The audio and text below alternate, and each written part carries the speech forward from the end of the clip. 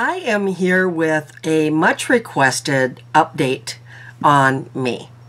And so I'm just going to tell you a little story about from, last year I ended the year working for a pet food manufacturer, and I was a purchasing clerk. And it was a good job. I was working anywhere from 40 to 50 hours a week. I made, for this area, decent money. I loved my job. I ordered all of the meat and all of the canned stuff for the whole factory. So, it was a good job. Then come in January, I unexpectedly, just like that, lost my job. They just came in one evening as I was getting ready to go home and had me clock out and walked me out.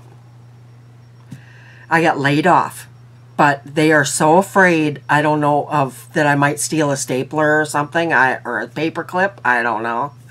But anyway, I lost my job. Devastating. It was absolutely devastating to me. I went through, some deep, deep, dark days, and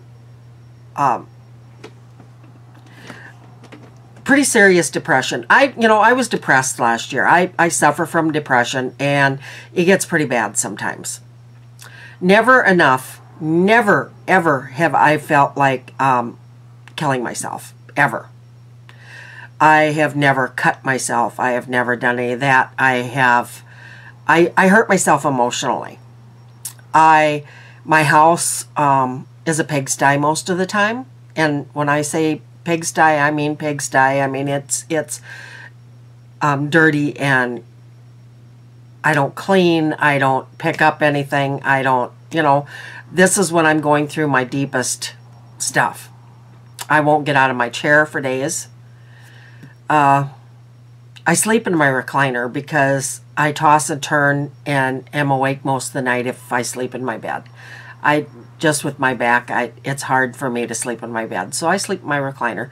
So it's actually like a love seat recliner. So one chair is completely sky high full of junk that I just didn't put away, and one side I sleep in. My computer's right beside me. My TV's in front of me. I'm a happy camper when I'm sitting there, actually. But anyway, I'm getting off topic. Some very good friends helped me along the way. Very good friends. I found out that I have very good friends here on YouTube. Helped me out, made it so I could stay in my apartment. Made it so I could keep my phone. Made it so I could keep doing videos, so I could keep my internet. Off and on, people helped me. Okay. I also got a lot of hate for that. Personally, in a lot of, not a lot on my videos.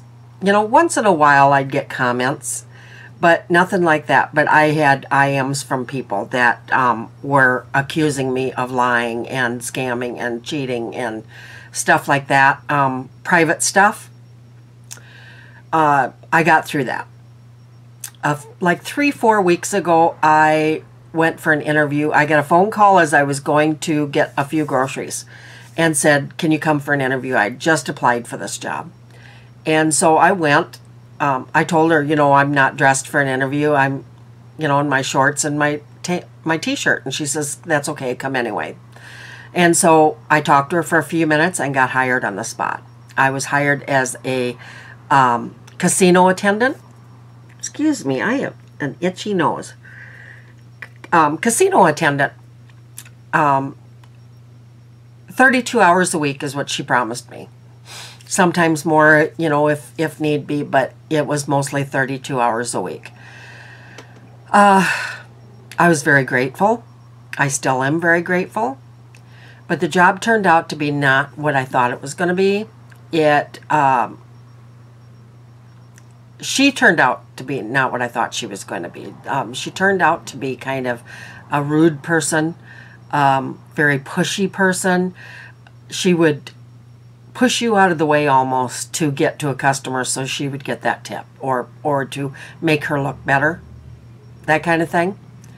So, a lot of times, we weren't busy at all in the casino. I mean, it was kind of a bust, if you ask me. But so I would help out. I would wash dishes for the bartenders. I would get food orders. I would help out on the floor, waiting on tables, stuff like that. And then they would, help me out with tip, partial of their tips. Not half by any means, but they would give me, throw a few bucks my way every once in a while. Casino hours, I was always supposed to work either 2:30 to 12:30, or it was, I'd either come in at 2:30 or 3:30 in the afternoon and work either until 12:30 in the morning or 2 o'clock in the morning, depending on what day it was. On the weekends, they were open till 2 o'clock. So I would come in at 2:30 or 3:30, and they would send me home at 10 o'clock. Because there was no business. Once in a great while, I'd get to stay until 11 o'clock, Ooh. So anyway, I was only getting, about 25, 24, 25, 26 hours a week. So, I mean, that wasn't enough. I can't live on 24 hours a week. So anyway, it was just enough so I couldn't get my unemployment. That was it. I got unemployment ever since, I lost my job. But it wasn't enough so I could get it was just enough so I couldn't get unemployment, but not enough to live on. So they make sure that you're right at that poverty level. You know what I mean? Anyway, one of the other bartenders and I became pretty close friends. And she hated it there. She just she wasn't happy with the other, our boss. She was, or our manager, I should say. There was a boss over her, but our manager also was a bartender. So, boy, they got in each other's road all the time, and always were bickering back and forth. And really, the manager was really pushing her weight around. And the girl and I, she was an experienced bartender. So she didn't like to be told, you're doing stuff wrong, you need to step it up, you need this and that. So one night, she told me about a place that she had worked about 4 years ago that she had gotten a job offer from. And she told me that they needed daytime bartenders to go and apply. So I am the owner of this bar that night, and kind of sold myself, told him that I'm always early, I'm always willing to stay late, I'm a good worker, I'm dependable, I don't steal, stuff like that. I kind of sold myself. He says, come on, talk to me tomorrow. So I did, and he hired me. So anyway, going back to the other job, the first job is supper club. I'll call it supper club. The next one will be bar. Anyway, the supper club, my friend had enough one night. She was waiting on a table. They ordered food from the manager. The manager told her to go get the food. Well, she got the wrong food. And it made her she felt it made her look like a fool. She left crying. She says, I'm done, that's it. And she walked out. So anyway, I stayed a few more days. I was afraid, everybody was telling me, don't tell her that you're quitting, because she'll say, we don't need you anymore. Just leave, we don't need you anymore. So I didn't want to really do that. So finally on Thursday night, or Wednesday night, her and I were alone in the whole place. And so I told her. And she didn't take it as bad as I thought she was going to.